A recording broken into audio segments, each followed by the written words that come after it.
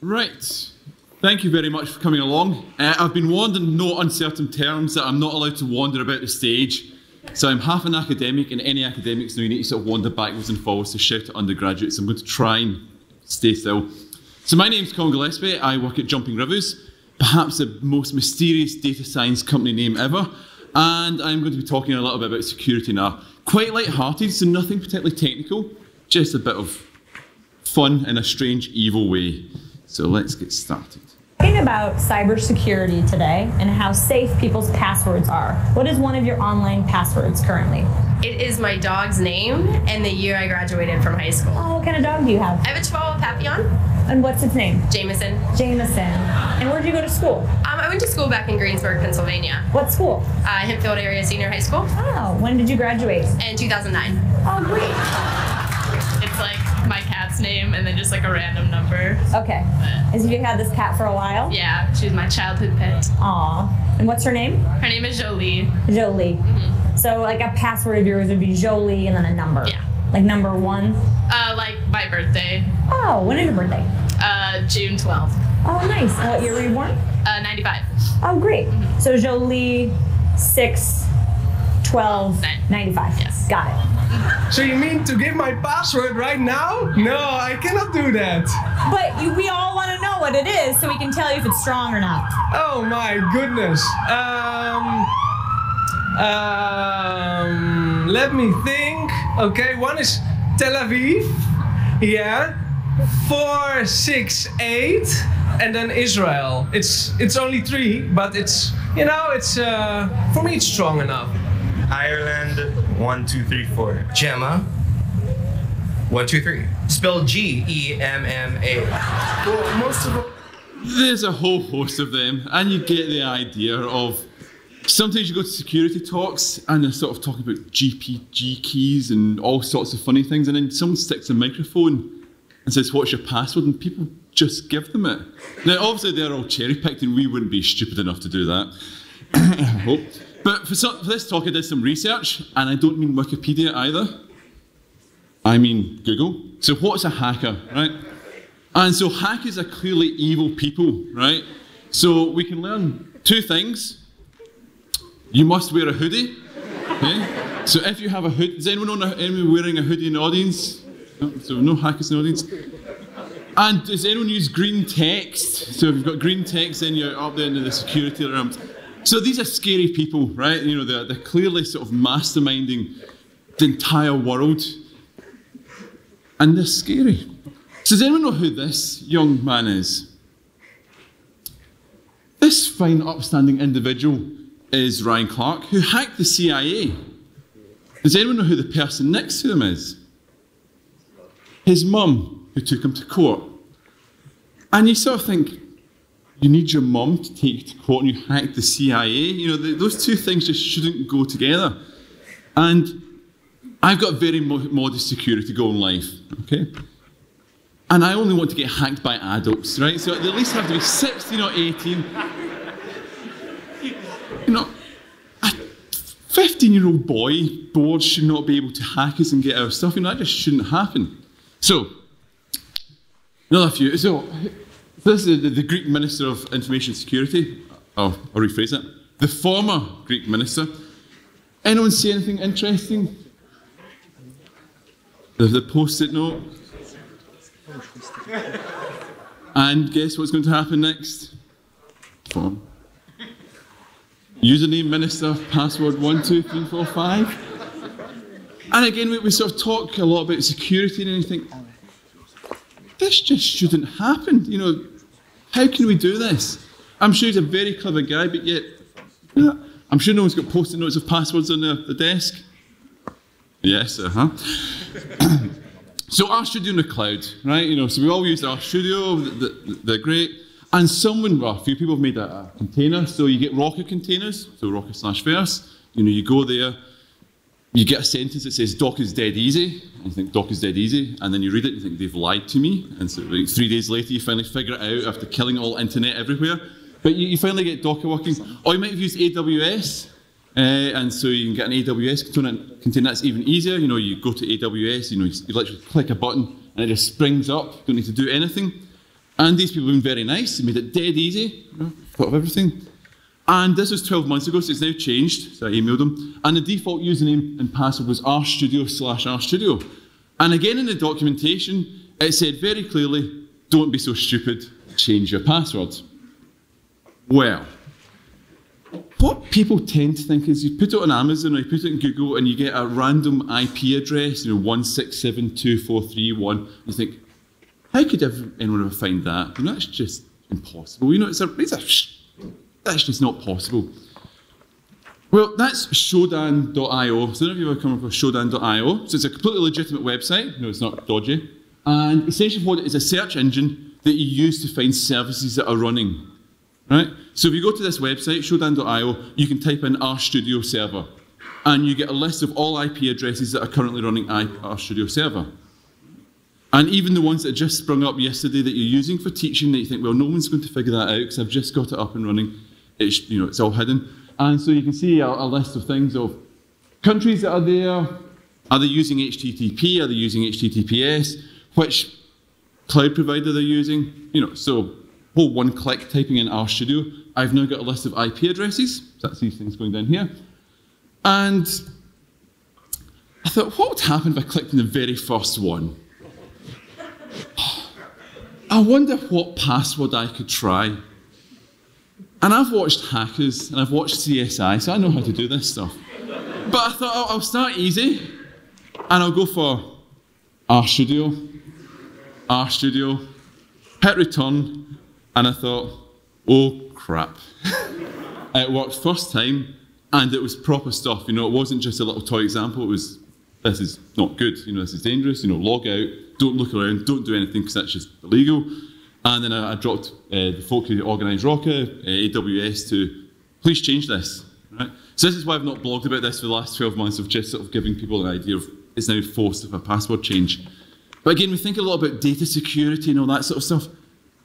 And yet, you could write a script that would quickly grab all those IP addresses, write another little script, probably using HTTR, or slightly ironic when you think about it, to then go through all these RStudio servers and get access.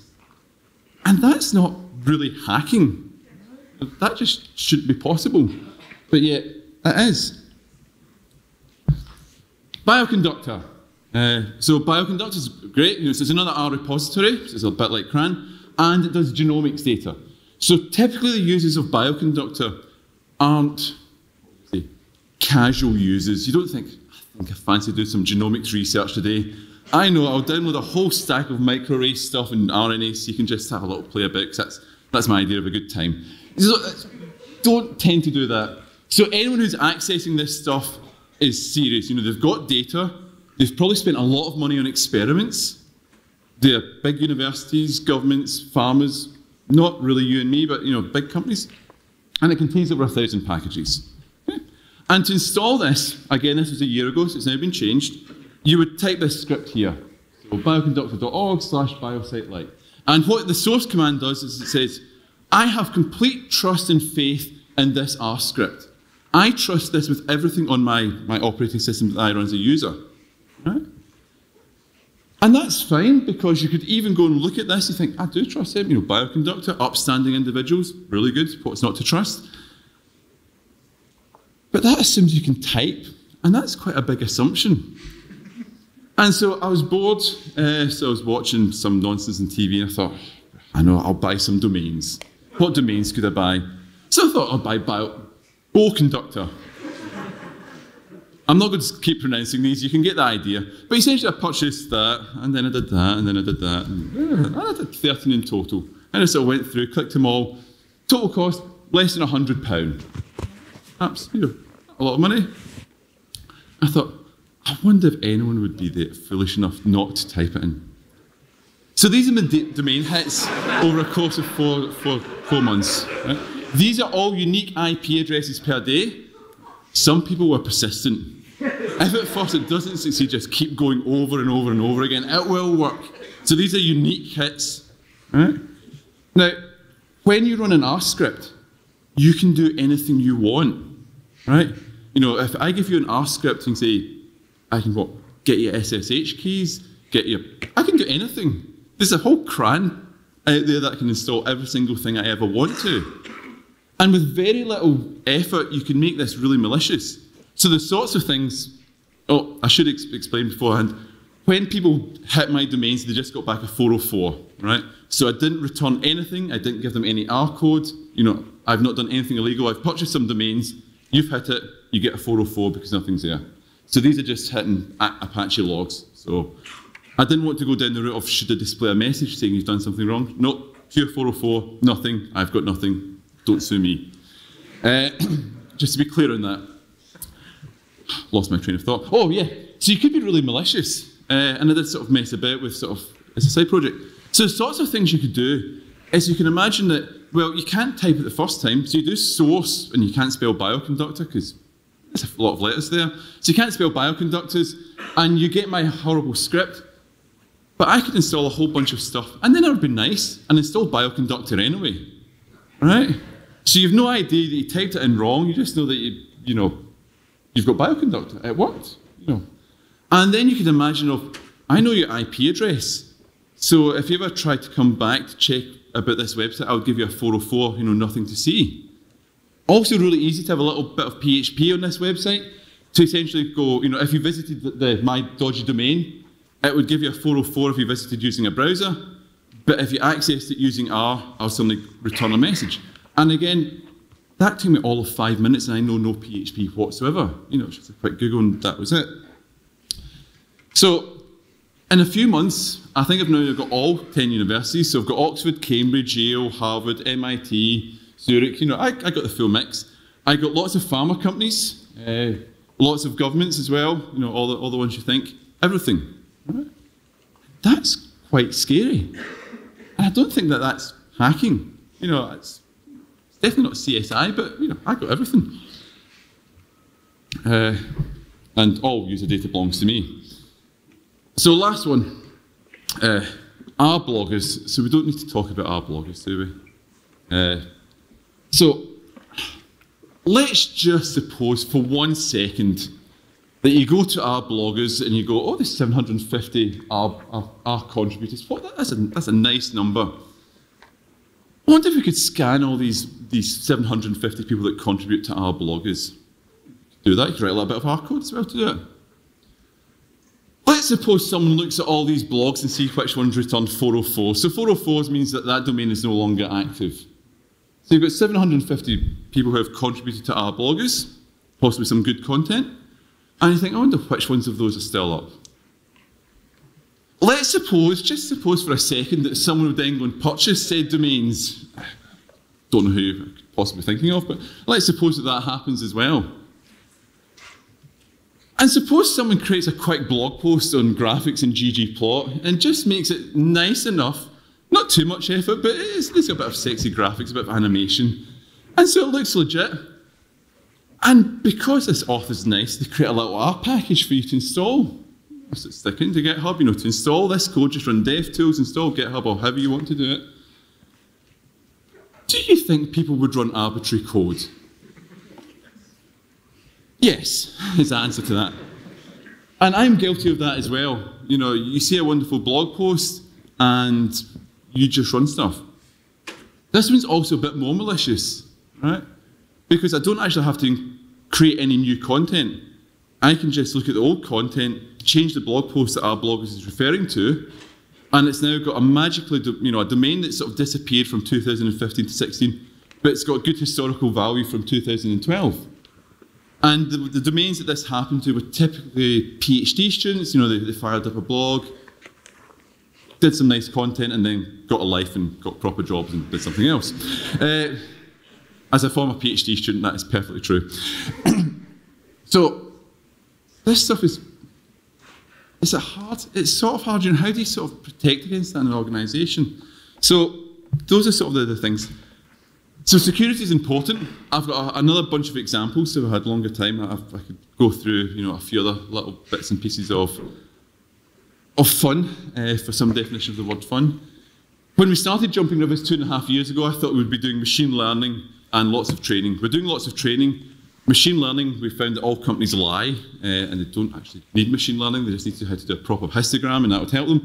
But we spent a lot of time setting things up and doing security. And I think as data scientists, we all program, but we're not all programmers. And the stuff that was sort of mentioned is possibly taught, you know, the sort of standard knowledge for anyone with a CS background. But I suspect most people here don't have a CS background, you know, who's not had that sort of training going through. And so one of the things we're starting to do is we're looking to see how to automate sort of monitoring RStudio Serve, RStudio Connect. And so if you're interested in signing up for as a beta tester, please just go to that URL and enter your email and we'll get in contact. And I don't have my other stuff, but the other stuff that you can sort of start thinking about is HTTPS, HTTP, you know, very easy to do lots of different things with Wi-Fi passwords. Again, relatively trivial things that you could just get access to. So thank you very much, and hope you found that useful.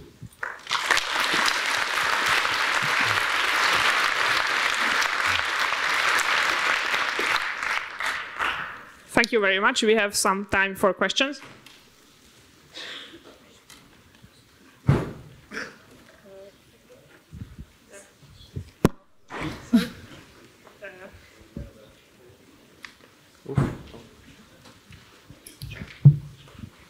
Okay, thank you for the nice presentation. Let's assume that I trust you and that you create Me personally, or R? Yeah. No, anybody. If you create an R package, then you can trust the author of the R package. And if you use an Ubuntu system or whatsoever, that every package is signed by some PGP or whatever certificate. Do you think that we should use signing also for packages?